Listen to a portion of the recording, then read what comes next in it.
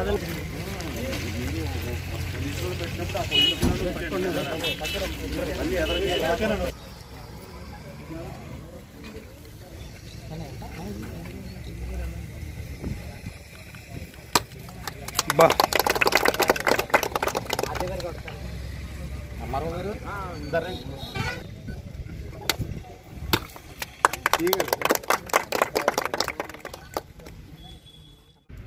విధంగా ప్రజల కోసం లబ్ధిదారుల కోసం ఈ ఇసుక మాఫియా వల్ల ఎవరైతే ఇంతకాలం ఇబ్బంది పడ్డారో వాళ్ళ ఇబ్బందులన్నిటి నుండి విముక్తి పొందడం కోసం గౌరవ ముఖ్యమంత్రి జగన్మోహన్ రెడ్డి గారు తీసుకున్న ఈ మంచి నిర్ణయాన్ని మేమంతా కూడా హర్షిస్తున్నాం. ప్రజలందరూ కూడా త్వరలో అంటే కొంచెం ఈ పాలసీ అర్థం అవడానికి కొంచెం కాలం పడుతుంది. ఈ కాలంలో తర్వాత కాలంలో వాళ్ళంతా కూడా అర్థం చేసుకుని వాళ్ళు ఏ విధంగా గవర్నమెంట్ లబ్ధి పొందుతున్నారు అనేది కూడా అర్థమవుతుంది.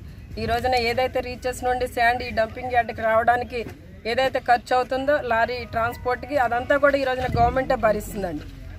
అంటే ఈ విధంగా ముందుగానే అంటే అసలు ఈ రోజున గవర్నమెంట్ ఉన్న పరిస్థితిని బట్టి అయితే మనకి ఉన్న ఆర్థిక పరిస్థితి చాలా ఇబ్బందికరంగా ఉన్నా కూడా ప్రజలు ఈ లబ్ధిదారులు ఇబ్బంది పడకూడదని గౌరవ ముఖ్యమంత్రి జగన్మోహన్ రెడ్డి గారు ఎంత ఆర్థిక పరిస్థితులు ఇబ్బందిగా ఉన్నా కూడా ముందు మనమే ఈ లారీ వాళ్ళకి డబ్బులు పెట్టుబడి పెట్టి లబ్ధిదారుడికి ఇసుక చేరవేసే విధంగా ఈ రోజున చాలా మంచి నిర్ణయం తీసుకోవడం జరిగింది. ఖచ్చితంగా ప్రజలందరూ కూడా ఈ ఇసుక పాలసీ వల్ల ఎటువంటి ఇబ్బందులు పడకుండా చక్కగా వాళ్ళ గృహాలను నిర్మించుకోవడానికి ఇసుక అందుబాటులో ఉంటుంది.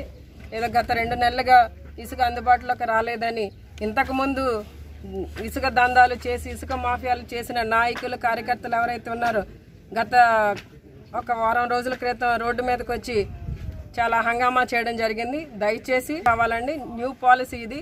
తప్పకుండా ఈ పాలసీ వల్ల పరిస్థితి ఉండదు. గతంలో జరిగిన దందాలు ఇసుక మాఫియాలను అరికట్టడం కోసమే ఈ పాలసీ. ఇసుక ఉచితం అని చెప్పి ఏదో వాళ్ళ కార్యకర్తలకి నాయకులకి ఇచ్చుకునే పరిస్థితి అయితే ఈ రోజున ఉండదు.